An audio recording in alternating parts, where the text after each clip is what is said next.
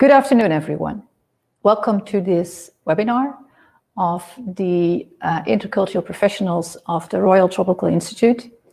I'm very happy to welcome you in the wood cabinet, my most preferred room in this building. Show you around, it's all wood, the smell is great. Fortunately, you cannot smell it. We're going to talk about intercultural challenges in virtual leadership. And let's see what that brings. Introduce myself. I had a career in multinationals, different regions of the world, different products, and I ended up in China for a joint venture that challenged me or interested me so enormously in a different way of working and living that I came back to the Netherlands and started studying Chinese in Leiden and later also Asian studies. I changed my career, and what I'm now doing is I'm an intercultural trainer for Tropical Institute, Intercultural Professionals, and I have my own company for China briefings. I'm board member of China Network Guangxi. We have monthly business events, and I'm a mentor at the School of Applied Sciences, Hogeschool Rotterdam, for the students. And all of that combined has all to do with China and Asia, of course, meaning that a lot of my examples will go that way, the Asian and China examples. Whenever you, as listeners, have another example of different parts of the world, please let me know. I'm very interested. Introduce Tropical Institute, KIT. It's a Dutch name for Royal Tropical Institute. Intercultural Professionals is one of the units, one of the business units, together with hospitality, so events. This great building, you can have your party, your wedding, and it has beautiful rooms and hallways, auditoriums. We will be very happy to show you. And of course, real estate. So you as an organization or a company can rent rooms to work in. And also the other part is the not-for-profit, the knowledge units, of which SED and gender, and SED stands for social economic development and health. And they are working together with the World Bank and mainly health issues. And they work according to the Sustainable Development Goals of the United Nations. So this combination working very well in this beautiful building. The logistics of today, of the webinar. We work with Livestorm, and at the right side of your screen, you can press the questions, of course, link to the questions if you have one. Whenever you have a question and you see maybe that question is already written down by someone else, you can upvote the question. At the end of the webinar, we will see which questions are at the first lined up, and we will start answering those. We have polls, and whenever there's a polls, I will show you and say it also. You press or you click on the polls link at the right side of your screen. Yes, intercultural challenges in virtual leadership. Yeah, welcome to all leaders, of course, or all the people who want to be a leader and are already working maybe in international teams and leading international teams. I'd like to start with a poll here. I'm very curious about you. Are you a leader? Could you please go to the polls at the right side of your screen and please answer which one is for you.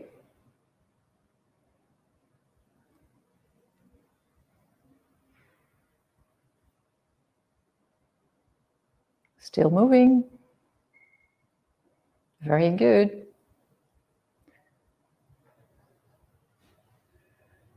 Most of you say definitely, and half of that is guess so, and the same amount for not yet. But most of you are leaders. Well, that is good to know. Share experiences. Also what I said about when I quote something or I give an example, please do write in the questions link when you have a different example of a different kind, different side of the world. Please do. When cultures meet, intercultural competencies. Yeah, it's about being an effective virtual leader across cultures. And we speak, what I think, about 4 elements. It's about leadership, being effective, being in an intercultural environment, and as an extra, also virtual nowadays. I mean, the last 2 or 3 months for, I think, almost the whole world, and I think most of the people who are here today with us. Yeah, virtual. We moved from a 3-dimensional to a 2-dimensional world within 2 or 2.5 months. According to my view, this is difficult for people. Of course we manage. We are technical, we are inventive, we are creative, we learn. But I think that it works very well because we know each other. We went to a 2-dimensional, to a virtual world with people we know as colleagues, as team members, as maybe suppliers or clients you already knew beforehand. But what happens if we are continue to do this and we talk to people only in a virtual way, and we also start talking to people we don't know, we get to new team members, new colleagues, what happens then? In my view, it is very important that still you organize once in a while live personal meetings to be able to start to learn to know each other, because one of the things I learned also as being a mentor in a class of students, 30 students, it works really well because I know them for 6 months. I have 1 new student in my class since 3 weeks because he has a resit from another year. I have real difficulty learning to know him. His camera is off, his mic is off. It's very hard to talk to him. When I ask him, okay, when there's an issue, let me know. He won't do because he doesn't know me.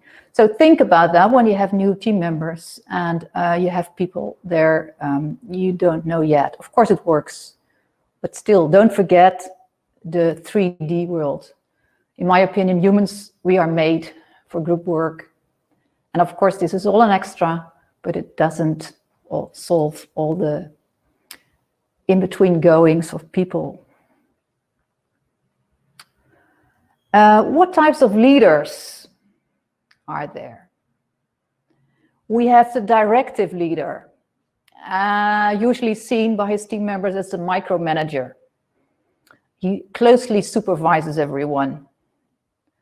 And then we have the authoritative leader. That's the one that provides very clear directives and sets standards for everyone of his team. Then we have the affiliative leader, the peacemaker. The peacemaker, who is concerned with ensuring that harmony is there between staff and employees. Everybody needs to agree, no conflict whatsoever. And we have the participative leader, meaning the politician, who enforces democracy, everyone to vote. The voting decides which way we go. Every vote counts.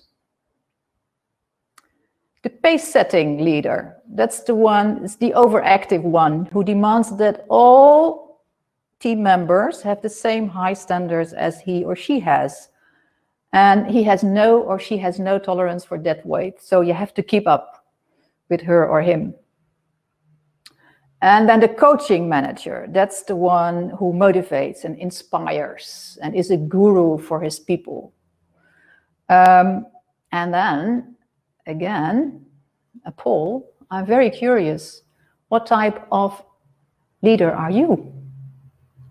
Please go to the polls at the right side of your screen.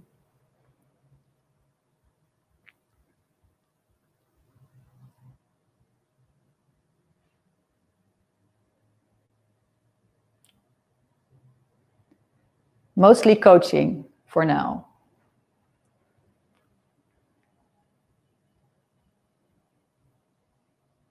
Still going. Participatory, also quite, but still coaching, far ahead.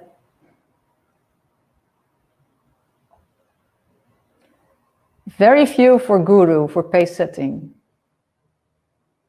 Directive, okay, a bit. Authoritative, a few.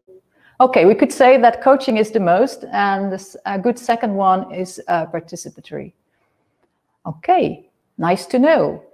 Also nice to know of yourself. And maybe also nice to know how your team members see you. What sort of a leader do you think your team members think you are? One for reflection. What is leadership? In this part of the world, and then I mean Northwestern Europe, the Netherlands, Scandinavian countries, North of America, we feel good with this one. It's the ability to guide others without force into a direction or decision that leaves them still feeling empowered and accomplished. It's a bit of what we said just as type of leaders. It's the coaching one, the participative one. However, when we look at different parts of the world, we see other types of leaders popping up, or other types of leadership popping up. In China, it's the paternalistic leadership, meaning that the leader is mother or father for his or her team, guides the way, shows the direction and expects his people to follow, leads the way. Then you have the Middle East. It's about status and face saving. So how it is that people perceive you, your image is very important. And face saving, don't let them lose face. Don't give criticism when other people are present. Do it, and if you do it and when you do it one-on-one, but be careful there. Eastern Europe, it's independent. They protect the leadership position. Look at the current leaders of Eastern European countries. That is what they do. They're strong leaders, and they do everything to stay a leader. And they take harsh measurements and want the people to follow them. In Africa, it's about harmony, safeguard harmony. The group, the team, they need to be happy, no conflict. So yes, there are quite some different leadership styles, and meaning also when talking about effectiveness, it means that when having an international team, think about how effective are you with all the members of the team.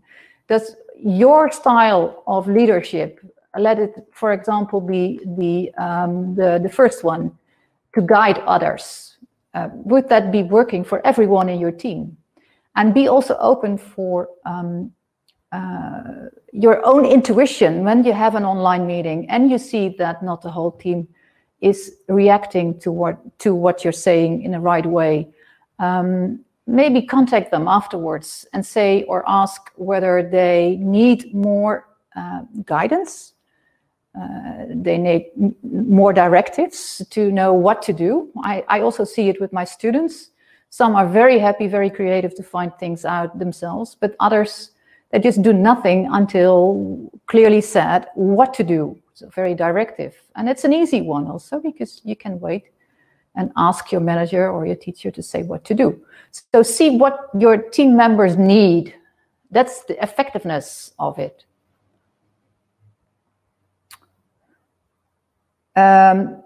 the hierarchy is one of the most strong differences, biggest differences between people when you look at the northwestern part of the world, Netherlands and Scandinavia, and most of other parts of the world.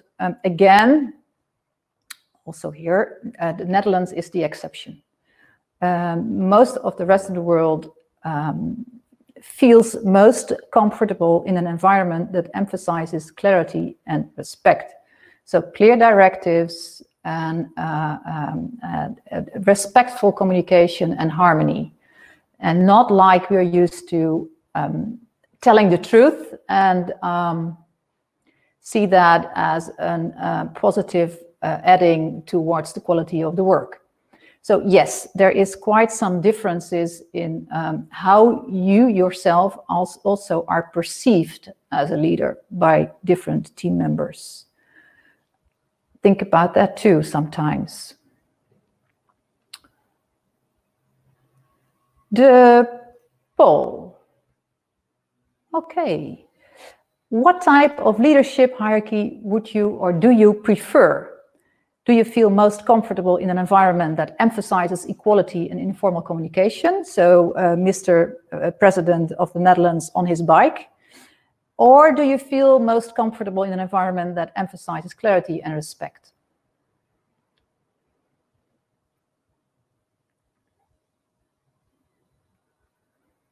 Yeah, most of them go for the bike of President Rutte. Yep, 42% going up.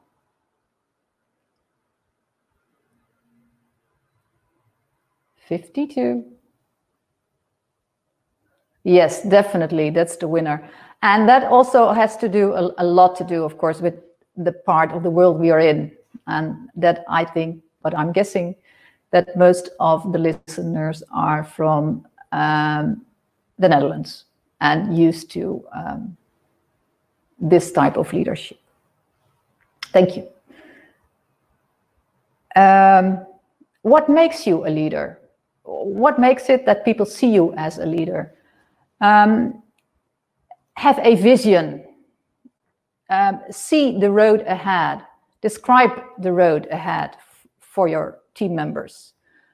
Be clear about that. Where is the company or the organization going?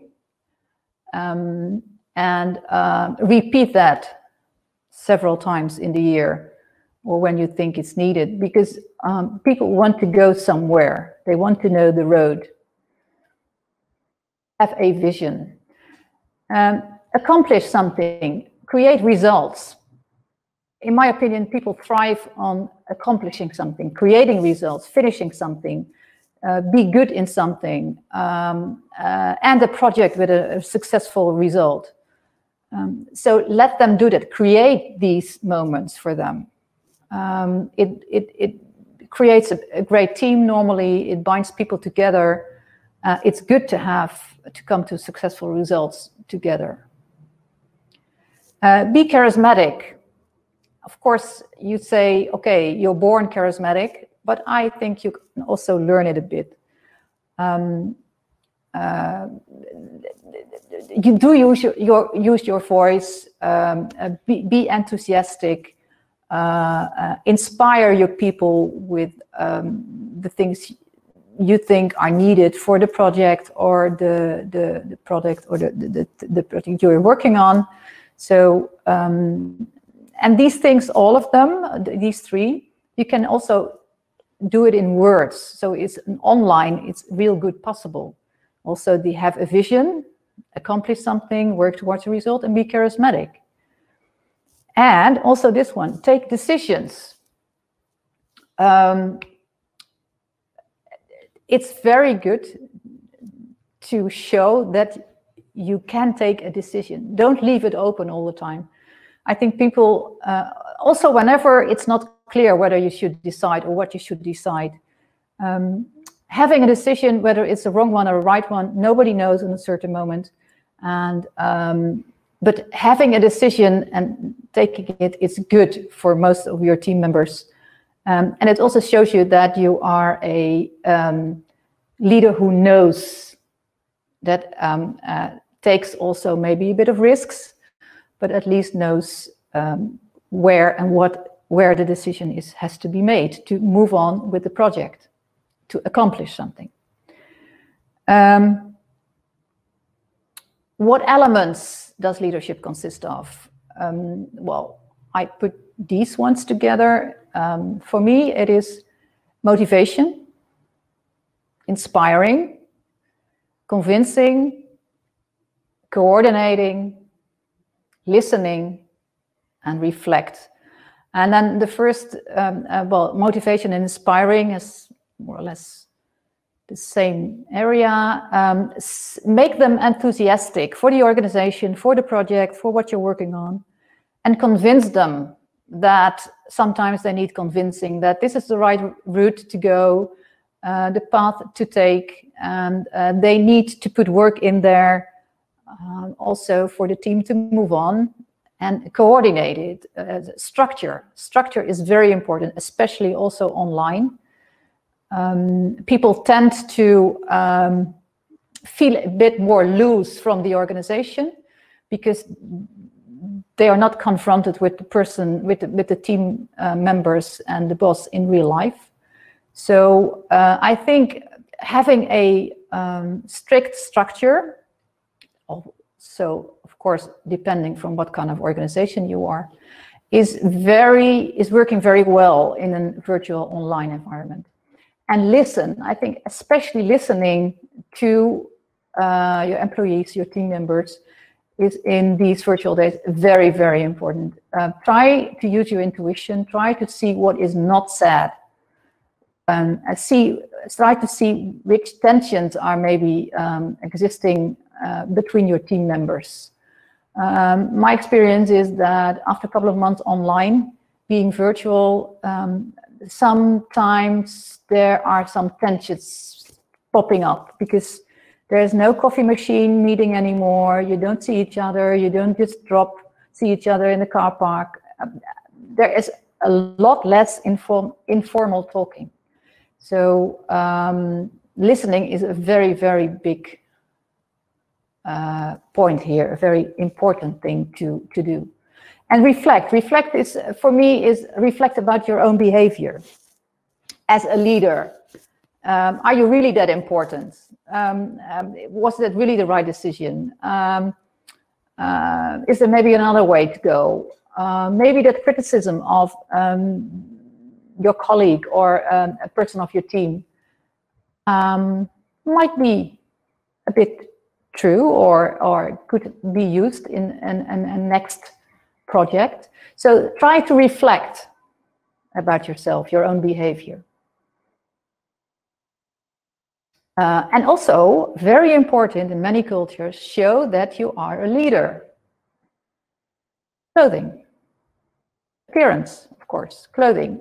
And this is very well done online, of course. So see to it that you appear in front of the screen, that you have thought about what you're wearing and which image you want to show. And also your body posture. What is it? How do you sit? Energetic? Tired, just out of bed? How do you look? Very important. Especially when you look at the Asian cultures and you want think about the paternalistic style, you have to give the example. So if you as a leader don't give the example or you give the bad example, they will think that this is the normal way of doing things. And maybe you don't want that. So think about what image you spread. And the work environment, that is then, of course, the online now, the virtual one. And if your office around your laptop looks like this, something is wrong. Because again, people, when they log in and they talk to you, they see this. And I think personally that it's not a good thing to see that there is no structure in the office of the boss. So see to it that also your background. Don't have a background like your bedroom or your bed or your shower or be very careful on what you pick as a background. maybe a poster, maybe a logo of your company. Think about that. And your voice, of course, yeah. That's also a thing for online management. Secret that you, again, with your voice, you use your voice, hard tones, soft tones. You could try to make it interesting with alternating the tone, a bit of silence, and you don't want them to fall asleep in front of the screen while you're talking. So also don't make it too long. I think 1 hour, 1.5 hours online, constant listening is already a lot for people. So also let others talk. Language is one of the things that is really important. And having said that, I'm moving to the next screen. It's also a big part of effectiveness in intercultural environment. Because how do you talk? Communication styles. Do you do a alternating style in the sense that A says something, B waits, and B answers when A is finished? That is Northwestern American style. Or do you have team members, or yourself maybe, that have the Asian style, silent moments? A talks, there's a silence, and then B answers. Or you have an overlapping style. A talks, B starts talking before A is finished. When you, for example, have an Italian person and a Chinese person in your team, then you as a leader have to give real structure to who is talking when, and also stopping persons who tend to talk on.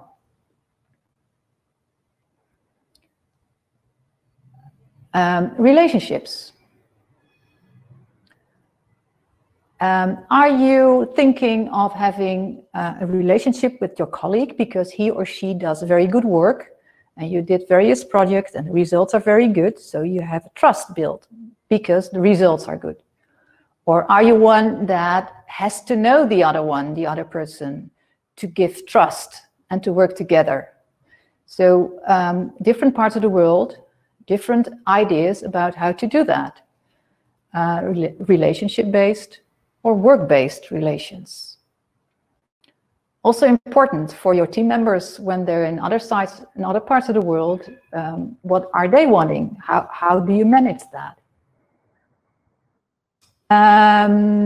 One of the polls, I want to ask you, which one do you prefer? Do you go for the relationship because of the content of the work, the result you accomplished, or the character, the trust, when you know someone really good? Okay, it's coming already. A lot of relationship. That's nice.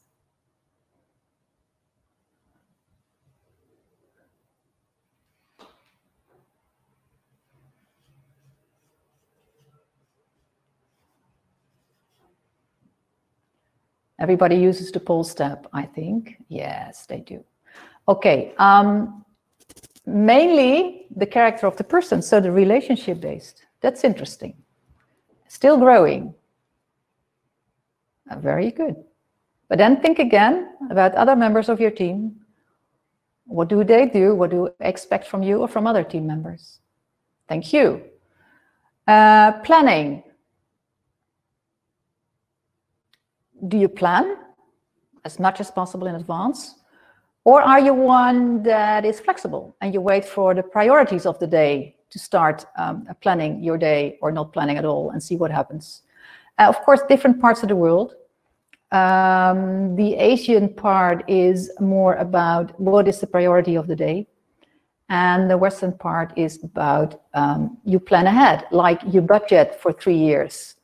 I once tried to have my Chinese team write a 3-year budget, and I didn't succeed. Because the future on the Asian side of the world is completely unknown, and for sure that we don't know how that will look in 3 years. So what's the use of planning? While when we look at the future from the Western side of things, then the future is something that looks like the present, and you can try to think of how that will be. So also you can plan. So different things and different ways of looking at things. Opinions. Do you appreciate when people express their opinions clearly and openly? So very direct, the Dutch way. I tell you what's wrong, I try to help you, and I hope next time it's better because you include my criticism. Or are you one that appreciates diplomatic language, sensitive discussions, harmony, no conflict? Again, if this is in your team, a virtual team especially, give them space. Don't ask through when there is an opinion there. Don't create the conflict. Maybe if you really want to know, do it after the meeting, one-on-one, in a phone call. And then there is the low context part of the world, meaning the world the people understand that there is a core message, and that's with very few words. The core message is said to the team members and also understood. In the rest of the world, meaning almost the whole world except the Netherlands and Scandinavian countries, are high context countries, meaning that you need more words to be able to understand what the core message means.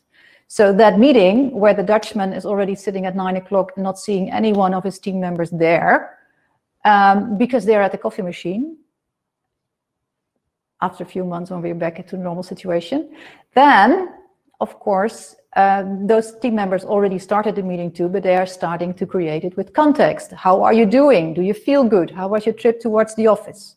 So see to it that also that is respected in your team. Task versus relationship, that's what we said, direct versus indirect. Business first, low context.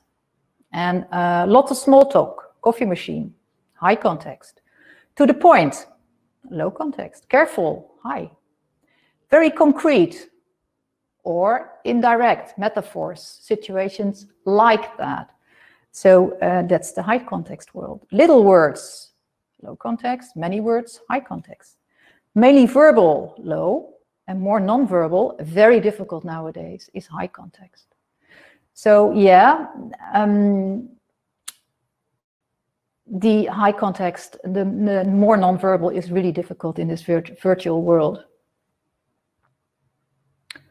Yes, the English, of course. We all say we speak English, but of course we all do it from a different background. So do we all understand what things mean? When, for example, we say, how are you? We know we are supposed to say good, because it's not a real question. It's just saying hello. When it's interesting, for an Englishman, it doesn't mean anything at all. It could be the opposite. For a Dutchman who hears from an Englishman that something is interesting, he thinks it's really interesting, and he carries on the same way. Professional means completely something different in different parts of the world. What is professional? When you're Japanese and you get drunk together with your boss after working hours, it's professional because you're creating a relationship. So yes, but doing it in the Western part of the world, it's not at all.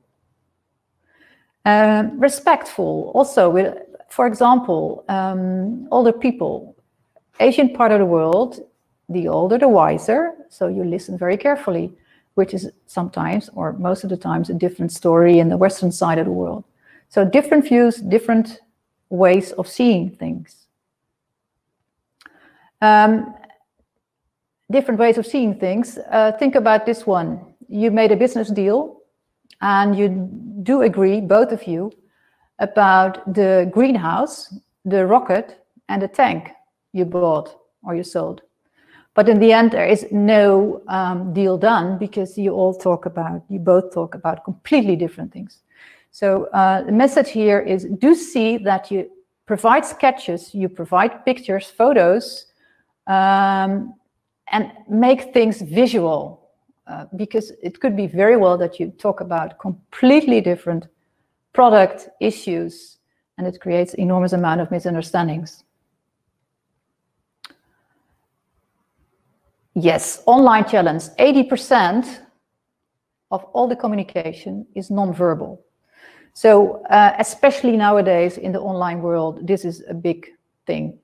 So what are we talking about? We're talking about personal distance. You don't know how close people stand to you or what they would like to do and what that means.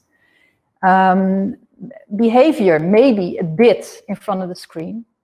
Facial expressions, yes, you can still do, but it's 2D. You just see the flat front of the face, nothing else. Body position, yes, in front of the screen, just your upper half. Whether you sit straight, touching, nothing. Looking, like winking in meetings, looking at each other, seeing expressions in faces, nothing. You can play with voice characteristics, of course, tones, what we just discussed. And of course, your appearance. Do you decide what to do with your hair? Do you grow a beard? Do you have a mustache? What do you do? How do you look? What appearance? What image do you want to bring over? And of course, smell. There's no smell at all. You don't smell anything. And sometimes, I don't know, in my classroom, not good. Hey, and what about gestures? Be very careful with gestures. Don't use gestures. Not online, but in intercultural environment, please do not. They mean different things in different parts of the world, and it causes, and it still does, a lot of misunderstandings. Everywhere and always, and sometimes also anger. Try to avoid. It's difficult for me too sometimes. I still do it. Online leader tips. Sit straight. Create your image. Create your office. Just imagine what people see when they're in your house, in your living room, in your office, at home. And do think that sitting with, for example, pets, have pets also on the screen or behind you, that might cause problems in the different parts of the world. For example, Islamic countries, they don't appreciate dogs in the house. So it gives you maybe a different image than you want to bring over to your team. Think about that. Another few, do not have meetings all the time, meaning that you don't disturb your people. They're working, they're virtually working, they're concentrating. Don't disturb them all the time. Maybe just a morning meeting, a morning call to listen to what's going on. That might work. And give structure in these meetings, agenda, productivity tools. What we just talked about also. Structure in a virtual world is very, very important. And let's each person do what they are doing best. And maybe link up 2 or 3, pair them up. And to see how they can support themselves. Don't give yourself all the work in being a leader and phoning everyone every moment. Form groups. And make a combination also of characters maybe and of cultures, and see what the best combination is to bring out the best of the 2 or 3 people involved. This is the last poll, and I'm very curious. I want to ask you, what makes you a good leader for your team members? Please go to the right side of your screen, click polls. And you can choose more than one, and I'm curious what comes out of it.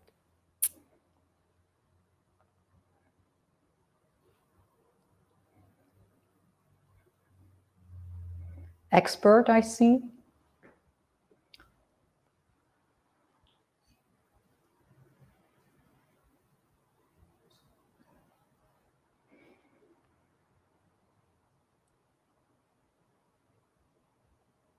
Okay.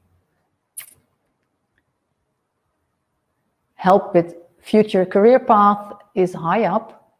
Expert also pretty high. Clear instructions also high. Being challenged, the highest right now. Very low on be like a good father or mother, and also low on personal life. Still going. This is very interesting, and I want to add to this. Thank you for filling this. And I want to add to this. This is what you think your team members think of you, but it might be a good thing to ask your team members themselves what makes you a good leader for them. And you can use these questions, no problem. Before we go to the Q&A, oh, this was the poll already done. Yeah. I want to bring your attention to the next webinar of Intercultural Professionals that is on June 18, and it is in Dutch. I'm for the international non-Dutch speaking people among you. We are doing our best to have the next one in English again. This is interculturele vaardigheden en kansengelijkheid voor ieder kind door Eva van Ooyen. More to find on the link below. And then the Q&A session. I'm very curious about your questions. And I'm looking now at the chat, the questions. And there is one there with 9 questions for the question of Nick. As a relatively young manager, I work together with older people from Asian organizations. How do I tackle the hierarchy issue, taking a younger person less serious? Aha, that is a very good question. I guess it's about people who report to you, or are they colleagues? When it's about people reporting to you, well, it's about the hierarchy structure. If you are given the leadership, not only in the sense as you are being the leader, but really in a function, so you are their manager officially on paper, then it might be solved. But when you have a coaching role and you have to guide them into a new organization or a new way of working, and you're way younger, that might be very difficult. And you can only do it with the support of their manager. And their manager then has to tell them that he or she is backing you up, and that for him or her it's very important. I think that's one of the only ways it works. I hope I answered your question. Do you have additional literature on this topic you recommended us to read? Which topic you mean exactly? Is that... I don't know which topic you mean, like leadership, intercultural leadership, maybe. Well, there's plenty, of course. What I'm always looking at, I used to look at, is von Strompenaar's servant leadership. It's not specifically about intercultural leadership, but it gives background about how to manage teams in different parts of the world. When you Google on leadership, there is so much to find. I have no book, or I have at this moment, I cannot advise you anything. I think it's Googling and finding your way through all the literature that there is, and also see to it that it is what you need at this moment, because there's so much that is for you not valid right now. Within Europe, what are the main intercultural challenges? You mean like being in France or Belgium? Well, my biggest cultural challenge was started working in Belgium. Same language, also Dutch. And I made my biggest managerial bloppers of my whole career, because I was expecting that it was the same world as the Netherlands.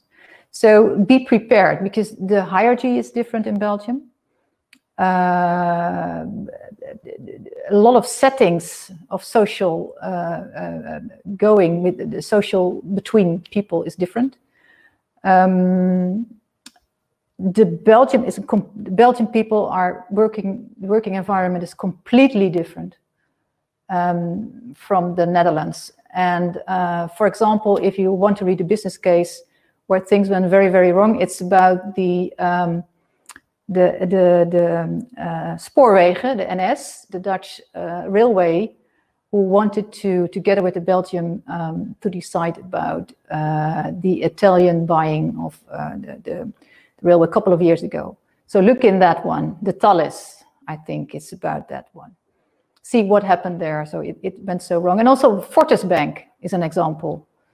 Was taken over by, I think, a Dutch bank, but things went very, very wrong. For example, France, there's a business case about Air France KLM. Also very interesting reading material. Look into that one too. And then try to read the one that is written by a Frenchman. That is very interesting.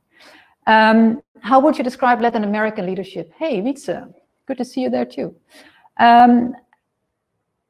Oh yeah, you're more a specialist on that one than I am. I would ask you, Latin American leadership. I have no specifics about that part of the world, and I would love to hear your views on that one. Anything else, Wietse? And then Linda. Within Europe, are the main cultural challenges? We had that one, right? Yeah. Janneke, could you be a mix as a leader? Of course you can. We're always a mix as a leader. So see that what works best for you, because I think the closer you stick to your own character, the better it works. But do find out what your team needs, what they expect of you as a leader, and see how you can bend that for yourself into a way you can work with it. You cannot change 100%, of course, that's not the way it works. But what I'm also, when you work with international teams, you almost have to find a way, you have to find a new language among each other. When you are with various nationalities together, you have to agree to words that mean the same for everyone. And you have to agree when you sort of create this language that you have to agree with the whole team that this word means exactly that. So you almost make a new language up. Otherwise, it's very difficult and stays difficult. What kind of leader have a mixed leadership? Depends on what kind of leaders when they have a mixed leadership. Oops. Yeah, you mean probably with different teams or different locations in the world that you're visiting. Again, as I said before, stick a bit to your own character, but also read about what is expected of you in that country, that location, and that cultural background. Because still, this is about effectiveness. How are you effective? You want to create or you want to reach a result. How can you do that? It's not about you, it's about the result. And if that is a different way from your normal leadership, it might be a challenge, yes, of course, but it might be very interesting to find out how that works together with your team. We are limited on time, we're already 5 minutes over. Is there any live question? Anybody who wants to come in and be given the word for a live question? Please, in the chat, I hear from you. Let me know in the chat whether you want to come live.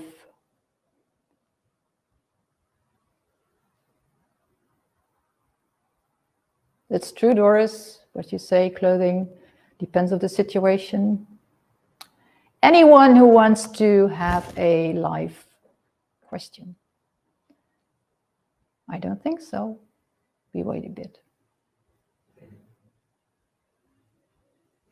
In the meantime, of course, there's so much more about leadership and so much more about intercultural leadership. Of course, we have at the Tropical Institute leadership trainings. If you want to know more, make contact with the intercultural professionals and ask for information. Okay, I thank you very much for listening. And The topic is huge, so this is just a tips from me. More to be found. Hope to see you again in other webinars of Tropical Institute. And I do wish you a lot of success and result working with your international teams. Thank you very much. Hope to see you again. Bye-bye.